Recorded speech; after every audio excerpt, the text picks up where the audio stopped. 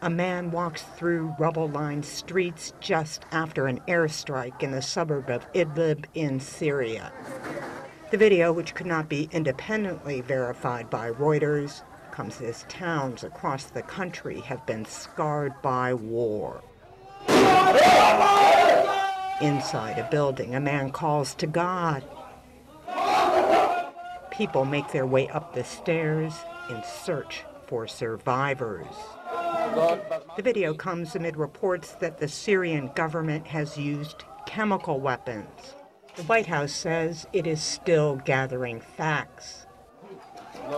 A young man is pulled from the debris.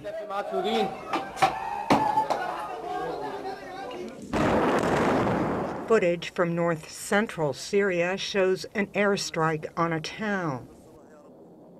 More than 70,000 people have died in the more than two-year-old conflict, with world powers so far unable to find any way to end the carnage.